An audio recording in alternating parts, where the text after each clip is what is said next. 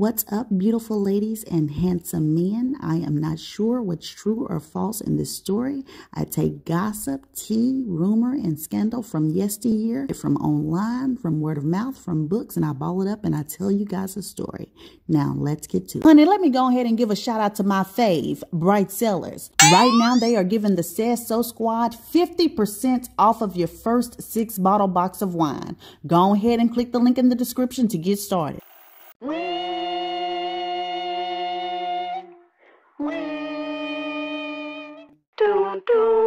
Nothing you could do could make me untrue to my God, my God. Nothing you could buy could make me tell a lie to my God, my God.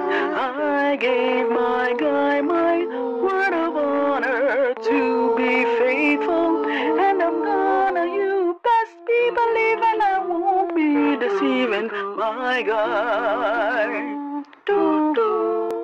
Get ready for the hot, messy, scandalous life of Motown's first queen, Miss Mary Wells. Let's get to it. Mary Esther Wells was born in Detroit, Michigan on May the 13th, 1943. Her mother's name was Geneva Campbell Wells, and her father's name was Arthur Wells. Well, hold on a minute. Most people say that her dad's name was Arthur Wells, but Mary herself had everybody sitting up there giving her the side eye when she came out and said that her daddy was white. Not just white, an Italian white man. Mary Wells' childhood friends have not hesitated to come out of the woodwork saying that Mary was lying. Now, even if Arthur Wells was Mary's true father, gossip claims that the man was rarely ever around. And when he was, the only thing he was good for was being very nice and very sweet and kind during the daytime, and then getting drunk at night and beating the living daylights out of Mary's mama. Now, as a child, Mary Wells was said to be a very sickly little girl, and some sources even say that she was very sickly throughout her life. But listen to this, she was really lucky to even have a life, because gossip claims that one of those childhood illnesses almost took Mary out. The folks say that she had spinal meningitis at the age of 2, and she went blind, she went deaf, and she suffered from paralysis. By all accounts, this disease was supposed to kill Mary, but luckily she ended up surviving. And then at the age of 10, she had a severe bout with tuberculosis, but she ended up surviving that as well. Now, by the age of 12, Mary was healthy enough to start helping her mother clean people's houses and possibly even clean some businesses. And per gossip, Mary Wells hated this, and she hated it so much because she said she remembered that in the wintertime it would be freezing cold and she would have to kneel on these linoleum floors with a mop bucket, like dipping her hand in the water and scrubbing the floor, and her hands would be like frozen and her knees would hurt. You know, it was just something that she really didn't want to do. She certainly didn't want to do it when she became an adult, and so Mary started thinking of things that she could do to take her far away from this life. And one of the things that she thought was, you know, maybe I could become famous. And as Mary thought of what she could do, it was not long before she chose singing to be her profession. And it was while Mary had all of this going on that music groups started to pop up all over Detroit. Baby, every time you turned around, somebody was sitting up there slick-headed to the side talking about some in the steel. But most, if not all of these groups at this particular time were made up of men, and they were not too keen at all to let a female join their group. It just was not popular at this time. But this did not stop Mary from going to group to group to group, trying to see if she can get in where she fit in. There was finally one male group that let Mary join, and she came to the first practice, and then they fired her the very next day. When Mary wanted to know just why she was fired, like what she had done, gossip claims that the boy did not tell her, but he told other people that the reason that he let Mary go is because on that first day of practice, he started hearing his bandmates, "Man, look at the way she rocked them hips when she sing. Boy, I sure do want to get a peek at her. I can't wait to get next to that furry kitten." And when the leader of the band heard this, he figured that she was going to cause all kind of jealousy and confusion and, you know, fights amongst the guys. And so he told Mary and her furry kitten to get lost. Mary didn't give up though, and before long, she'd be signed to the one and only Palms Got to Be Greased, Johnny May Matthews. Mary was ecstatic and she instantly saw her name in the stars until she realized that Johnny Mae Matthews didn't care about Mary or her singing. In fact, she'd pretty much signed Mary Wells on just to be another number under her record label. All of Johnny Mae's time, attention, and everything else went to a group of handsome young men named The Distance. And for those of you who don't know, The Distance went on to become The Temptations. But here poor Mary was stuck on a record label that really didn't even know that she existed. However, there was an upside to this, because if the record label didn't know she existed, then the record label wouldn't notice if she left, which is what Mary eventually ended up doing. But here she was again without a record label. Then something happened that changed her life forever. She went to a show and she saw this young high yellow guy scream out, "My heart is crying, crying," and Mary fell in love. Jackie Wilson meant the world to Mary Wells. She fantasized about this man all the time, and she hoped and dreamed that one day she would get his attention. And what better way to get Jackie Wilson's attention, as well as to prop herself up into the music business, by writing Jackie Wilson a song. So Mary grabbed her pen, she scribbled, she thought, she scribbled, and then she thought some more, and then she held the paper up to the sky, and she had written a song called Bye Bye Baby. But now she ran into another problem. Just how in the heck was she going to be able to get this to Jackie Wilson? Well, rumor has it that Mary enlisted a guy named Robert Bateman. But to Mary's dismay, whatever connection that Robert Bateman had with Jackie Wilson, he no longer had that. But he did tell Mary that there's this other guy that she could possibly talk to, and he could get the song to Jackie Wilson. And that's when Robert Bateman told Mary Wells about a guy named Berry Gordy. He also told Mary that she could find Berry at the 20 Grand Club, the most hoppingest, jumpingest place in Detroit at that time. Now, when Mary walks into the 20 Grand Club, she spots Berry Gordy, so she kind of stands up against the wall and she waits for Berry to be free. And as soon as he is free, Mary takes off kind of running, you know, like doing a fast run walk, trying to get to Berry. Well, Berry Shady Tail sees Mary coming, and then he take off walking real fast down the hallway. Mary is not deterred at all. She comes up running behind him and she's like, "Mr. Gordy, hi, my name is Mary Wells." Berry keeps walking. "Mr. Gordy, look, I've written a song for Jackie Wilson. Can you please help me?" Berry keeps walking. "It's a really good song." "Look, Martha, Minerva, whatever your name is, I am a really busy man and I don't have time to listen to some home-written song that you claim is good. Now get lost." "But Mr. Gordy, I swear it's the best song." All right. If it's so good, sing it right now." Baby, they say Mary didn't miss a beat and started singing right at that instant. And it's really two things that sells Mary Wells. It's her doe-set eyes, and it's also this really soulful voice that she has. I always thought people was lying when they said that Mary Wells had a strong voice where she can kind of do the shouting type singing. But yeah, she actually does have that voice. If you guys go look up the song Bye Bye Baby, I'm actually gonna put it in the description. The way Mary Wells sounds on that song is a whole lot different from the way that she sounds on My Guy. And this is basically what Berry Gordy heard. So after Mary stops singing, he tells her, "How would you like to record that song for my label?" And Mary is beside herself. Rumor has it that she starts hopping up and down, you know, her fuzzy head just bouncing everywhere. She could not wait to come to Berry's studio the next day, and when she did, he offered her a contract, and they got her in the studio pretty much immediately to record Bye Bye Baby, which was released in 1960. And the song was not a smash, but baby, you better believe it definitely was a hit. It reached number 8 on the Billboard R&B charts and number 45 on the pop chart. And this was excellent for a newcomer in the music business with her first song. So Berry Gordy knew that he had made the right choice, and from this point on, Mary Wells became a big focal point for Motown Records. And as she kept recording these songs that weren't necessarily smash hits, but they were pretty good hits, Mary started to see things change a little bit. People around her at Motown started to show her a little more respect. She started to see a lot of admiration as well as jealousy in the eyes around her, whether these be male or female eyes. Some of her early hits was a song named I'm Sorry, a song named I Don't Want to Take a Chance, and many more than that. Mary started to sense even more of an atmosphere change. She was now able to sometimes use other groups as her backup singers, sometimes the Temptations, sometimes even the Supremes. She was also given access to greater quality songs as well as greater quality writers. And this was wonderful because soon Mary would experience something that she had never experienced before, and this was a slump in her career. She She'd put out a few songs that really didn't do much at all, and even if they did make the charts, they were so low that nobody even cared or even noticed. But it was Berry Gordy that stepped in and was like, baby, I know you lying. The public ain't finna push Mary Wells to the side just yet. So he ended up taking from Mary a talented writer by the name of Mickey Stevenson, and he ended up replacing Mickey with Smokey Robinson. And this decision right here is the reason that Berry Gordy is Berry Gordy.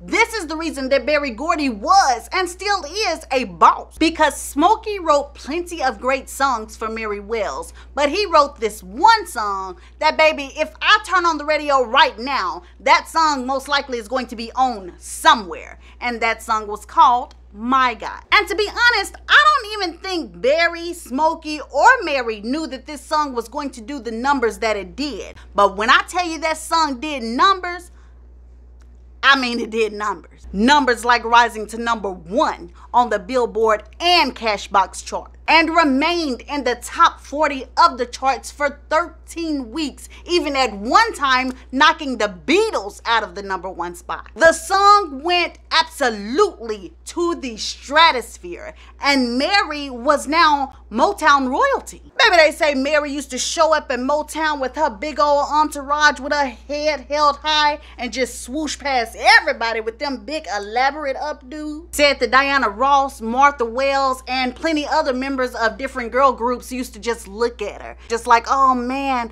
I wish I was her. That's gonna be me one day. But right now, at this moment, Mary Wells was an absolute star, and it has got to be said, honey, she was the very first queen of Motown. And child, things went absolutely haywire from here. But before we get into that, we got some early hot messery we need to get into first. The scandal, child. The scandal. Let's get to it. Now, baby, listen to this. The folks say that when Mary Wells was a teenager, the girls hated to see her coming and the boys loved it, honey, because they said baby doll was fine. Honey, they said Mary used to have on them doggone mohair skirts and said that all the boys would be chasing her. And baby, you know they said that Mary wasn't turning nothing down. Old girl was going the distance, and that's because she was messing with one of the distant. Child, they say that when she was signed with Johnny Mae Matthews, one of those guys from the distance caught her eye. Well, somebody went to go get the broom from the broom closet, and when they got close to the door, they heard all kind of knocking going on. They didn't open the door, but they definitely waited around to see just what was going on and just who was doing it. Honey, how about they say a few minutes later,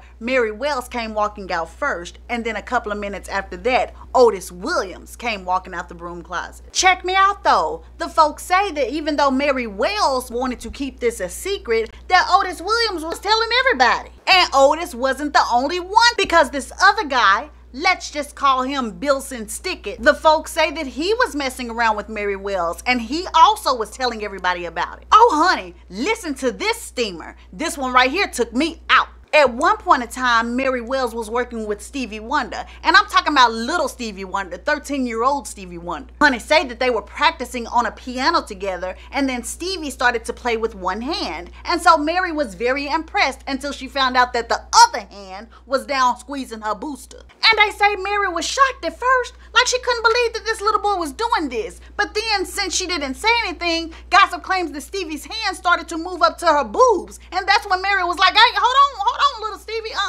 we're not finna do this. And baby, you know it ain't a Motown story without a little bit of Diana Ross's pettiness. Because why come they said that every time that Motown Review was on the bus, Diana Ross would sit behind Mary Wells and she would put her bare feet up in the back of Mary Wells's chair, sitting there moving her feet all around, doing her toes like this. Baby said Mary Wells' wigs used to stay scooped to the front like that. Gossip claims that she used to turn around all the time and hit the heck out of Diana Ross's feet. But the folks say Diana wasn't no pushover, honey. Said that whenever Mary used to hit her, they used to get into it like a screaming, yelling match. And it never did come to blows, but a lot of people thought it would. And the person that spilled this tea said it used to be stinking on them Motown buses, honey. Them folks said it was musty armpits and stinking bodies everywhere, and said that sometimes the odor caused fights on the bus. Like people would get mad because somebody was real stinking. And just to let you know, nobody got on the bus stinking. What would happen is that they would be on the bus bus for several days. So they didn't really have time to take showers and stuff like that. So unfortunately, everybody was musty and stinking. And gossip claims that a lot of times they went on stage, and if those audience members could have got super close, that Motown Review wouldn't have had no fans. Now, let me tell you about this messy drop of tea, honey. The story says that it was after a show and the Motown Review were getting on the bus. While they were piling on, they heard a woman in the distance say, you know, "Mary Wells, you trifling bee." So everybody looks to the side and there is this woman charging at them. And so everybody's trying to rush on the bus because obviously this woman is crazy. Unfortunately, Mary in particular cannot make it onto the bus in time. Baby, that woman gets up to that line and she is squaring up. "B, I'm about to beat your A. Oh, it's finna be over for you, Mary Wells." She is saying Mary Wells' name, but she's squaring up to Kim Weston. And so Kim Weston is kind of looking over at Mary like, you know, is you gonna say something? Baby, they say that Mary Wells ain't said a mumbling word. Said that woman hauled off and slapped Kim Weston and took the wig off her head. Child said Kim was sitting up there looking bald-headed and stunned when it was all over with. And do not ask me where Mary Wells was when this fight was over, but child, I imagine that Mary Wells was sitting up there on that doggone bus looking out the window at Kim, looking like this meme right here. Now, Motown, of course, is a gold mine. They have so many rumors, so many stories, so we can never be sure if that story was true. But I tell you one thing, if it was true, baby, the folks say that Mary Wells got her karma back for sitting up there and letting Kim Weston take them slaps of fury. Listen at this. Rumor has it that on this story, once again, the Motown Review were fouling on the bus. And the difference in this story is that Mary was actually at the front of the bus about to go up the bus step. Well, suddenly they started hearing this very loud popping sound that sounded just like gunshots. In fact, the Review thought it was gunshots. So all hell broke loose. Mary was trying her best to hurry up and run up the steps, but her foot slipped. Child, them folks said that Mary Wells' head should have looked like Gumby when it was all over with, baby. Honey said that it was so many feet that stepped on Mary that it felt like somebody did the two-step and the cha-cha slide, baby. But luckily, when it was over with, Mary got up without a scratch. Now, regarding them saying that she was a little hot in the tail, there are several rumors that say that, you know, Mary Wells got around, just like every doggone body else in Motown. But they say that it was a different kind of hold'em with Mary Wells, because gossip claims that with Mary Wells, it was more of a, she wanted a man around. You know, she didn't feel complete unless she had a man. And this is alleged, but gossip claims that she liked to be the damsel in distress. She wanted a man to take care of her and take up for her. You know what I mean? So she really lived that old-fashioned sentiment. Now, it's alleged that the first super serious relationship that she was ever in was with a man named Herman Griffin. They say that Motown employed this guy to be Mary Wells' chauffeur as well as to be her band leader. And somebody said that Herman Griffin used to be behind Mary Wells while she was singing. They said that he would be directing the band, and then he would start turning cartwheels and backflips. And gossip claims that the audience kind of thought that was stupid a little bit. But back to the story. Rumor has it that Herman and Mary spending this time together became very close. And so very soon they started messing around with each other, and then soon after that, they got married. Well, when Berry Gordy found out about this, he was livid. And Berry Gordy is said not to be the only one who felt like this. Some of Mary's friends felt like that Herman just acted a little bit too old for Mary, like he was bossy, you know, said he used to be cussing her out, treating her like a child, and they didn't like that. But let me tell you, baby, Mary Wells didn't give a doggone who didn't like it. She liked Herman and she was happy in her marriage. That is until Herman and Mary were invited to a certain party, and Mary said that she did not feel like going, so Herman went by himself. Honey, these folks said that Herman got drunk, and baby said Herman started acting like he had lost his doggone mind. Y'all know them real thirsty wild men, like they get super duper drunk. You walk by in the club and he wiping the sweat from his brow. Woo wee! Thank God for that booty meat right there. Come here, gal. Y'all know the type. Well, luckily, most of the women at this party were said to be turning Herman down, and that is because most of the women at this party were Mary Wells' friends. Well, honey, there was this one woman who walked through there fine with all these curls in her head, and she took Herman up on his offer. And honey, Herman dang near undressed that doggone woman on the dance floor, child. He was stumbling across his feet and everything trying to take that woman to the back room. Well, baby, you know that Mary Wells' friends could not wait to get home and call Mary to tell tell her what was going on. And so per gossip, Mary and Herman divorced in the year of 1963. Now y'all know I told y'all that in the Diana Ross video that there were rumors out here that Diana Ross and Brian Holland were messing around. As a matter of fact, remember that story about Brian Holland's wife coming to the club and beating Diana Ross up? Well, baby, they said the wife should have been putting the hands on Mary Wells as well, because gossip claims that Brian Holland and Mary Wells were messing around. In fact, Mary Wells went around telling people that Brian Holland had asked her to marry him. But baby, I know she was shamed, because when Brian Holland was asked about this, he said that he didn't know what the heck Mary Wells was talking about. He said, you know, he probably got what he could get, but he ain't never said nothing about marrying her behind. Now, honey, when Otis Williams was running around telling everybody about how good Mary was, one of the folks he probably told must have been David Ruffin, because child, you know they said David was lined up for a little taste and ended up getting several samples, because word on the street is that Mary Wells and David Ruffin dated for like 6 months. They could not stay together because they were both always trying to bust each other upside the head, because they were both very jealous of each other. Now, to touch back on Mary Wells' career, after My Guy, she was once again the solidified queen of Motown. But something happened after this. Mary started to think of money and started to think of why she was not making more money. She was the hit maker. She was Motown's star. So why was her checks kind of empty? And they say that when Mary Wells started to ask Berry Gordy about this, Berry Gordy would do things like, you know, Mary, you sitting up here in my office talking about more money. Girl, have you seen that new car outside I just bought you? And there's also this time that they say that Motown threw Mary Wells a big 21st birthday party, like a huge party, and Berry Gordy came out with a fur stole or a fur wrap. And I say fur, I actually think it was a mink. Whatever the case, word on the street is that these gifts were things that Berry tried to do to keep Mary from asking for more money. Well, of course, Mary Wells was not fooled by this behavior. So as she kept asking for more money, and Berry wouldn't necessarily turn her down, but he would kind of sidestep the subject like I just told you, Mary started to feel like, you know, maybe I should just leave Motown. And Mary was so much of a queen to Motown that when she told Berry Gordy, hey, I'm thinking about leaving, Berry told her, come to my office and let's meet and let's talk about this. Baby said Mary Wells told him, no sir, you come to my apartment. I don't feel like moving right now. Child, once again, Berry Gordy, shiny church shoes, walking over there to Mary Wells' apartment. And by the time Berry Gordy left, Mary pretty much had made up her mind that she really was going to leave Motown. And so Mary's lawyers came in and they negotiated her out of her contract. And in doing that, Mary made the biggest mistake of her life, and that was leaving Motown, and her lawyers made the biggest mistake of their lives. And that was the fact that they were not arguing hard enough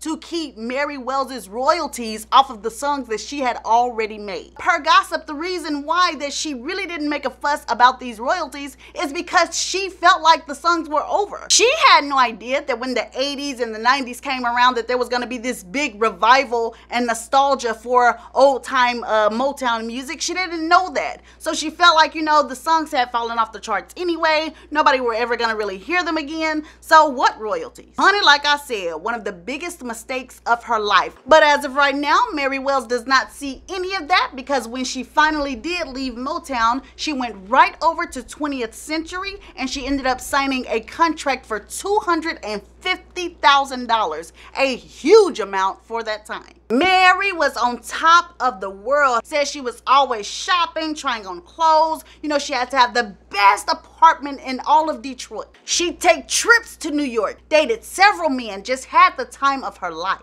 And now that Mary had pretty much all of this freedom to move around like she wanted to and to travel and stuff like she wanted to, there was one man that she really, really wanted to get next to. Mary ended up going to a Jackie Wilson concert and she ended up being asked to come backstage. Well, when she did, Jackie Wilson, of course, wasted no time putting the moves on Mary. Mary thought this was cute, went home with Jackie Wilson, started a relationship with Jackie Wilson, and then never left his apartment again. Baby, they said Jackie Wilson was so doggone controlling, he told Mary Wells that he didn't want to see her outside. His apartment is where she needed to stay. He said it was a nice apartment. There was no reason for her to leave. He also started snorting cocaine and drinking alcohol in front of her. And baby, Baby, the folks say that sometimes he'll get a little grabby, child, a little jerky on her. And she didn't really know what to think of Jackie. But there was one thing that she could think of, and that was leaving him. She wanted to escape this hell. And so one day when Jackie left, Mary packed up all of her stuff and she went back to her own apartment. Jackie Wilson came over there, kaplow! Where Mary at?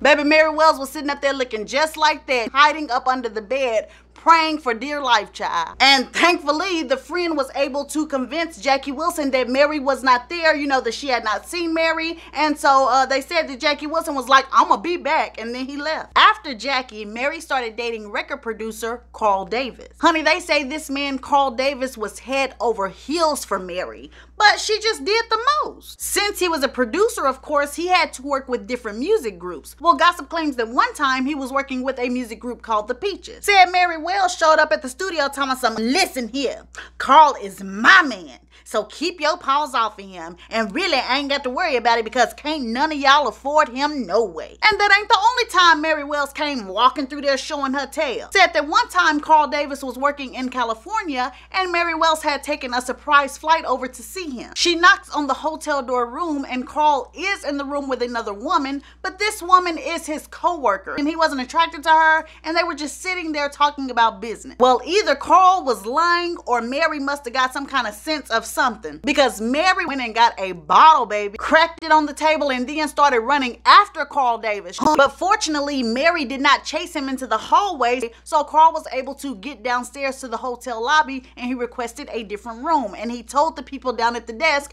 do not tell what room he's in. But when Mary realized that Carl was not coming back to this room, she went downstairs and she did talk to the clerk, and the clerk told her, I'm not allowed to give you his room number. And Mary said, okay then, you want to play like that? That's cool. She got on the elevator and went to each floor, running down the hallway. Carl, where are you, baby? Carl, forgive me, I love you. Just making a scene, child. But throughout all of this craziness, Carl Davis still loved Mary Wells very, very much. So much that he ended up giving her a 3-carat diamond engagement ring. But then something happened that messed the whole thing up. Carl Davis found out that Mary was sleeping around with SaysSo Womack. And this right here is the story that I know that most of y'all came for. And honey, we got to break it down because I found out that things didn't go as simply or as simple as I thought it did. Gossip claims that she had first seen all of the Womack brothers in like 1962, 1963. And that's when they were singing on the same bill together. Mary was looking all of the brothers over while they sang. And per gossip, she pointed at Curtis and she was like, oh, that one right there is kind of cute. I like that one. So Mary sent a friend to go get Curtis, and the friend told Curtis, hey, Mary Wells wants to see you.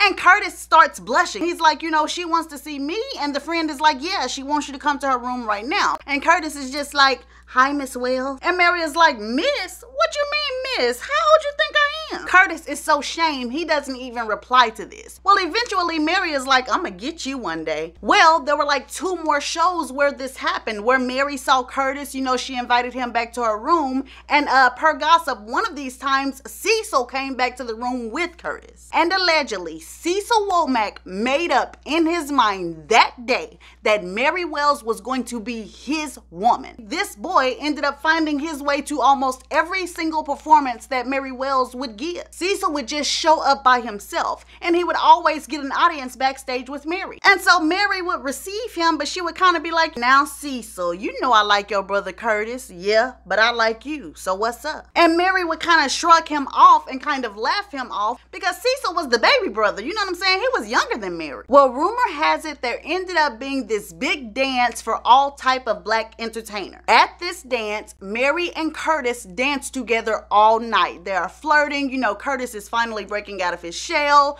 Everything is good. SaysSo is at this dance as well, and SaysSo is fuming. He is very upset. He feels like Curtis is taking the woman that he's interested in. Well, by the time Curtis gets home, when he walks through the door, his mama looking at him like this. I can't believe you. And so Curtis is like, Mama, what's going on? SaysSo done told me. He done told me how you sitting up there trying to take his girl. What's wrong with you? Why would you do your little brother like that? You know that boy like Mary. SaysSo then went home crying to his mama. So it's alleged that when their mother was talking to Curtis, at the end she told Curtis that you need to back up off of Mary. You know, let her be with SaysSo. Well, once their mother told Curtis to back off, SaysSo came very heavy-handed. And SaysSo was a very determined young man. So he was coming on to her, telling her why she should choose him. You know what I'm saying? Why she should become his girl. But remember when I told you that Mary Wells wanted a man to take care of her, wanted a man to make decisions for her and all of this kind of stuff. Before long, Mary, she kind of just folded and she did start dating SaysSo. And soon after they were dating, SaysSo also used his mouthpiece to talk Mary Wells into marrying him. One of Mary Wells' friends said Mary told her on her wedding day, I don't want to do this. I don't want to walk down the aisle to marry him, but I don't know what to do. I don't know how to get out of it. And the friend told her, just call it off, just stop it. And Mary was like, I can't do that. Our families are here. She ended up walking down the aisle and she did marry SaysSo Womack. And they say instantly, SaysSo Womack dominated Mary Wells' life. At this time, not only was Mary Wells not allowed to leave the apartment, gossip claims that Mary Wells couldn't even leave the bedroom of the apartment. SaysSo kept her locked in a bedroom, said he controlled who she talked to, said he controlled who she saw. Baby, Mary said that SaysSo used to get jealous if she talked to males or females. Hey y'all, I need to cut in here and say this before the next rumor. Friendly Womack was SaysSo Womack's oldest brother, and this is what his wife said right here. Her Friendly Womack's wife, she used to just be peeking at him down the hallway like this, because when one of them went to the bathroom, the other one went with them. And put on your helmet right here, because gossip claims that not only was Mary locked into the bedroom, baby, they said that she used to be slapped up and slapped out, laid across the bed. Said that SaysSo used to beat the devil out of her. And I didn't expand on this, but after Mary Wells left Motown, even when she signed with 20th Century, Mary Wells did not do well at all. Her music was really not hitting on anything. And so she would try to tour as much as she could, but word on the streets is that a lot of times SaysSo wanted to stop her from touring. Well, although Mary's situation might have been bad, she and SaysSo did end up having 3 children. Hey y'all, I gotta cut in again and tell y'all some more information because another piece of this video is missing. But while Mary Wells is going through this with SaysSo, gossip claims that some type of way she was able to carry on conversations with Curtis. And she would always tell Curtis how she was feeling and how SaysSo was treating her. And so they really developed a relationship. Well, baby said that one day Curtis sat hidden outside of Mary and SaysSo's apartment building and waited for SaysSo to leave. As soon as SaysSo left, Curtis comes walking up to the apartment door, knocks on the door, and when Mary answers it, walks up to her and is like, hey Mary, we can't deny this. You know what I'm saying? It's what it is. It should have been us. You need to just kiss me just to see if you feel something. Said Mary leaned in for that kiss. Honey, all you saw was the jackrabbit motion all over that doggone apartment. Said from that point on, every time SaysSo left the apartment, Mary would find some type of way to be with Curtis. But see, where they messed up at is because Curtis was a married man too. And so people started to notice. They put 2 and 2 together, and honey said the whole family went off on Mary Wells. How she gonna sleep with 2 brothers? The family was telling Curtis, you need to be with your family. You need to be back with us. Leave her alone. But it said that Curtis would not abandon Mary. He actually started to be in a relationship with her, and it was one of these nights that Curtis was over at home with Mary that Mary got into the shower, and then she ended up taking a bunch of sleeping pills. She wanted to commit suicide because she messing around with 2 brothers. She's broken up a family. Rumor has it that Curtis rushed her to the emergency room, and Mary was in there probably for like 2 to 3 days. And a lot of the Womack family did come to see her because she had been in their life for like over 10 years. They didn't want anything to really do with her, but they didn't want her to take her life, So a lot of them came to the hospital. Even SaysSo was at the hospital. And Curtis was kind of made to stand outside in the hallway. Well, at one point, Curtis was like, F this, that's my woman. And so he charges into the hospital room and he sits on the side of the bed, and it's SaysSo on one side and Curtis on the other side. And they are both talking to Mary. And SaysSo turns around to Curtis and he was like, this is still my wife. Fife, what are you doing? What you doing? Said Mary said, "SaysSo, don't you talk to Curtis like that." And that's when SaysSo was like, F both of y'all. Y'all can have each other. I'm done with this crap. And so he and Mary ended up getting a divorce shortly after that, and she started to be with Curtis for real, full time in a full-fledged relationship. And Mary also found out that Curtis was not all that she thought he was. He did put hands on her. In fact, gossip claims that they fought a lot. But if you let Curtis tell it, Mary was jumping on him first, and he was just trying to defend himself, especially when Mary started to drink. And Mary did start to drink very heavily because she had got a lot of depression over her career. Not only was she drinking, pretty soon Mary Wells was doing heroin. And because she was doing heroin, this outweighed the good that was happening. And the good that was happening is that Curtis was actually letting Mary Wells tour and take every single job that she could get. And baby, they said that Mary Wells used to show up at some of these performances with like regular sundresses on. Her hair used to be kind of combed into one of them flat mushroom styles. It just didn't look like a celebrity was supposed to look. And she looked like she had it. Now, while Mary Wells was touring and she was looking like this, eventually something good did come of it. It turns out that a man that was her fan was now making music, and he took Mary to the side and he told her that he wanted to produce an album for her. And when he put together this album, he made sure that Mary Wells got promo shots that made her look absolutely gorgeous. Unfortunately, the album didn't really do that well, but what it did do is make Mary want to spruce herself back up. There was even more happiness in her life when she and Curtis finally had their own child together in 1986. But although Mary was all fixed up and she had her new baby girl, gossip claims that she really just could not fully stay off of the drug. And then something really weird happened probably about 3 months after their baby girl was born, and that is when Mary Wells was set to perform in Toronto, but she never showed up. Not only did she never show up, nobody could get in contact with her. Well, honey, how about the day after the concert, gossip claims that Mary showed up to some news station in Nevada saying that she had been kidnapped. She said that she was at the airport getting ready to fly to Toronto when two fans, a husband and wife team, drove up to Mary and Curtis. They asked her to get inside of the car. They even told her they had a song for her. When Mary listens to the song, she says, you know, guys, I'm not really recording music right now, you know, thank you, but no thanks. This husband locked the doors on her, and gossip claims that even a gun was pulled, and he told her, you know, me and my wife have driven this far, you gonna sing this song, lady. And per Mary, these people kept her and Curtis in the car and drove all the way to Nevada with them. And Mary says that when she got to Nevada, she was able to talk to the guy, and she told him, you know, please just let me and my husband go. And so the guy eventually let her go. Well, this story sounds ridiculous because Curtis came out in later years and said the story was ridiculous. He said the story was a straight up lie. He said that he and Mary could not make it to Toronto in time, and so for some reason she made up this very odd lie. And this is not the only weird behavior from Mary Wells. There is certainly more weird behavior to come. Now, around about 1990, 1991, Mary Wells started to lose her voice very easily, and she started to feel strained whenever she sang. At first, Mary ignored it, you know what I'm saying? She pressed on, but eventually one day she laid down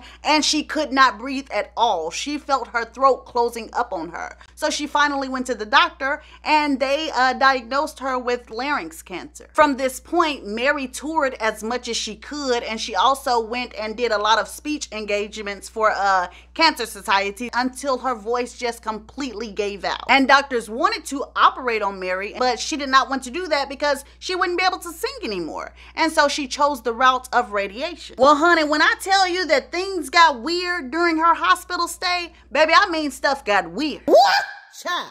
Off-screen woo child, honey. For one thing, gossip claims that when Mary was having a particularly bad time, she was admitted into the hospital. The folks say that this woman has a tube down her throat. Why come gossip claims that Curtis Womack came to that woman's hospital bed, kissing her all on her neck, shoulders, and on her chest, trying to get some. Honey said the nurses walked in on them and was like, oh, no, sir, you can't do this to her. You can't do this right now. Like, she's not well, sir. And the folks say that Curtis said about this event that the nurses had the wrong idea. He was just in the hospital room and, he was kissing on his wife, and maybe he was kind of kissing her in places, that maybe they thought he was trying to get something. But Mary, on the other hand, was telling people that Curtis was trying to get her to take her catheter out so he could do what he had to do. The scandal, child, the scandal. But child, it gets weirder than that. Because gossip also claims that while Mary Wells was in the hospital, she kind of fell in love with the doctor that was taking care of her. A young married man with a family. And she believed that this doctor loved her. As a matter of fact, gossip claims that Mary Wells was keeping a radio without batteries beside her, sleeping with it every night, because she said the doctor would be able to listen through the radio to make sure she was okay, to hear her heartbeat, I guess. And then it's also gossip out here that claims that whenever a helicopter rode by her hospital window, that she would say, look, see right there, that's the doctor. He's sending those helicopters to check on me. Listen at this mess. Said eventually the doctor ended up leaving the hospital. He left. He and his family moved to another state. Baby said when Mary got out of the hospital, she flew to the state that this doctor was in, went into his office and told him that she wanted him to leave his wife and come live with her. It's alleged that the doctor was floored and he told her, ma'am, I do not run off with my patients. That is not the kind of doctor that I am. Now, after Mary's initial cancer diagnosis and when she was sick in the hospital, she ended up getting well enough to leave the hospital. And so she went back to doing all of these interviews, all of these speeches and things like that, except this time whenever she did an interview or a speech, she would kind of break down crying about how she had given Motown, all of these hits, and that, they kind of paid her chump change. How could Motown and Berry Gordy do her like this? Whereas Berry Gordy was rumored to have said in his private quarters that, Mary Wells left me in freaking 1964. It is like 1990. Like, what's going on here? But nevertheless, gossip claims that Berry Gordy did indeed start to feel the heat because people started to look at him, how could you do her like that? So some rumors say that he offered Mary $1 million. Guess what they said Mary said? $1 million? What? After all of the hits that I gave you, you owe me $10 million. Baby said that Curtis was looking at the side of her head like, woman, are you crazy? No, you need to take the $1 million. Well, gossip claims that Berry Gordy told her, now you get nothing. Again, that is alleged. I personally don't believe that rumor, but the rumor is out there. Whatever the case, Mary Wells ended up getting a lawyer, and the lawyer ended up suing Berry Gordy and Motown. And the lawyer was victorious, but gossip claims that Mary probably didn't get any more than $100,000. Whatever the case, Mary Wells was happy to get something. She was happy to have some type of money, and she knew that she wasn't going to be able to spend it, but she really wanted to get it for her kids, and then send some money to that doggone doctor that she loved so much. Even though all of these rumors and these alleged tales are a hot mess, Mary Wells and Curtis did stay together until the end of her life, and that happened on July the 26th, 1992, when Mary Wells was 49 years old. And I really feel like we should have a movie on Mary Wells, because I don't necessarily feel like she's forgotten, but I feel like people have forgotten that she really was the first queen of Motown. I feel like people have forgotten the stature that she held at Motown. But anyways, this is Ashley with Ashley Says So. I hope you guys enjoyed the Mary Wells story. If you did, go ahead and like and subscribe, and I will be back with another video soon. Bye.